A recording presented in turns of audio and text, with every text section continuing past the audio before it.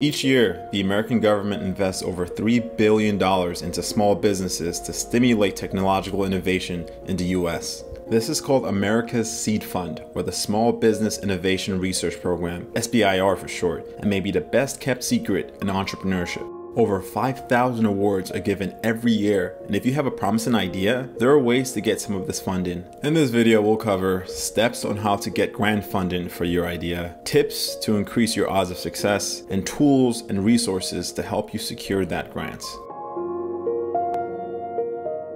Before even thinking about grants funding, you need a good idea that addresses a problem that affects a large number of people. You have to get creative here. Do some research. Use your background knowledge and life experience to think about what the biggest unsolved issues are in our society. This can be a problem that has impacted you directly or one that you see a lot of other people struggle with. So after you have selected an idea, or if you already have a good idea, here are some steps to take to secure that grant. First, you have to identify a specific SBIR grant to apply for. This can be done in several ways. I always recommend starting with a good old Google search and type in some keywords related to your idea, along with the term SBIR grants.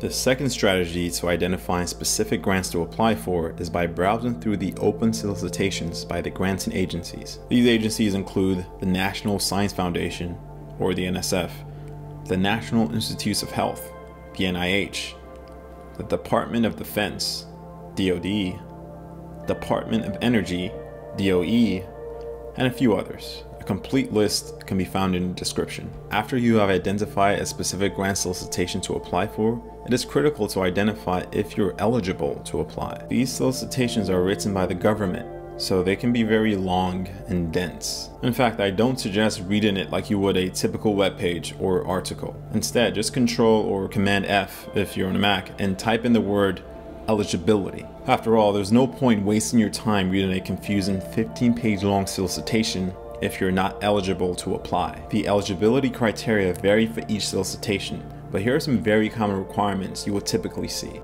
Applicants must be part of a for-profit company, such as an LLC or corporation. This is a big deal because it means that if you do not have a company, it is time to create one. I suggest using Stripe Atlas to get this done. For $500, they can do everything. Link in the description. Requirement number 2 is that your company must be US owned and operated. Another requirement is that your company must be a small business with less than 500 people employed. And the focus should be on performing R&D, or research and design, not on building something that has already been developed, or one that is very low risk and only needs capital.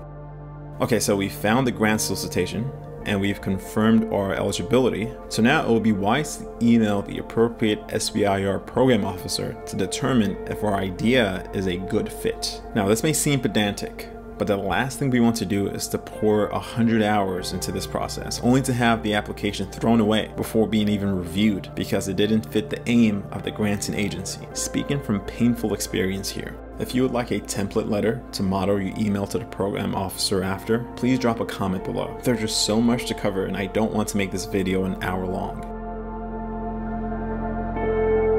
Okay, this is where the majority of the heavy lifting lies. Preparing your application materials. These applications tend to be long and difficult to get through, but stay strong. It can be well worth your effort. I mean, you can win up to $2 million in a single award. Speaking from experience here. Again, every solicitation asks for something different, so you have to identify the specific documents you need to prepare for your specific application. But here are some examples of common required documents. A research plan, letters of support, biosketches, a detailed budget and a budget justification, commercialization plan. If you would like templates for any of the documents that I just mentioned, feel free to drop a comment below. The research plan is usually the hardest part. The government doesn't simply give you money. Rather, they provide funding for research activities that contribute to the development of a novel technology that has the potential to have a positive impact on society. In other words, you have to frame the entrepreneurial activities for your idea as research activities. Here are some tips to increase your odds of winning an SBIR grant. Tip number 1, apply for more than one grant opportunity. These grants are incredibly competitive, so I recommend applying to multiple opportunities and hope you land one. I believe the success rate for SBIR awards nationwide is close to 22%. That's 1 in 5, so yeah. Another benefit of applying to multiple opportunities is that even if you don't receive the award, you may get feedback that will increase your odds of landing your next opportunity. Second, try to have a strong team with relevant backgrounds. The reviewers can be harsh and picky, so they will look closely at this. But building a quality team is such a challenge, especially if you're just starting off with no resources or traction. Here are my practical recommendations for finding teammates and co-founders. Try Y Combinator Co-Founder Match. This is a platform by the renowned Y Combinator Technology Accelerator. It's free to use, and what it does is it matches you with other aspiring entrepreneurs who fit the profile you're looking for or who have similar backgrounds to yourself. I have personally found multiple teammates using this platform. Co-Founder Lab is another online platform with a similar purpose, but I'm still experimenting with it and I can't promise results just yet. Another strategy to building a team is through universities, hackathons, and entrepreneurship meetups. This is a less straightforward path, but almost every major city has some entrepreneurial ecosystem and events where people can meet each other, and these locations are the usual suspects. The last strategy would be to constantly talk about your idea to people in your circle. You never know who may be interested or who may know who. Building a team in the early stages is honestly one of the hardest parts of entrepreneurship, so I recommend getting started early and being patient through the process. Next, read other successfully awarded proposals, especially those related to your topic. This will get you familiar with the structure, style of writing, and overall approach of what a successful proposal should look like. You can draw inspiration from others to create a template for your own proposal. If you'd like to access some proposals from previously awarded grants, including some that I've personally written, feel free to drop a comment below. Next,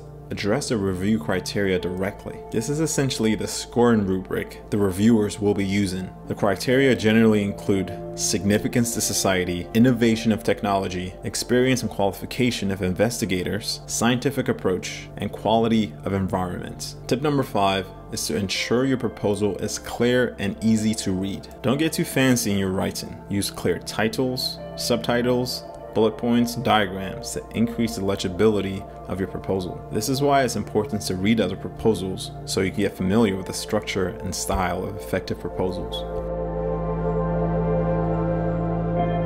Templates for everything I mentioned in this video can be found in the webpage linked in the video description. The page is developed in Notion, which is an all-in-one workspace. If you're not familiar with Notion, check it out. It's a fantastic productivity tool. Also, for more information on the SBIR grants, you can visit www.sbir.gov. So that's the playbook on how you can win some early funding for your idea. I share this story because, like so many people, I had dreams of being an entrepreneur, dreams of developing something that can change the world. I'm not gonna lie to you, winning an SBIR grant is definitely not easy, but it's 100% worth it. I mean, this can be life-changing, not only for you, but for those who your product will ultimately serve. So I hope this video helps you on your journey. Thanks for watching.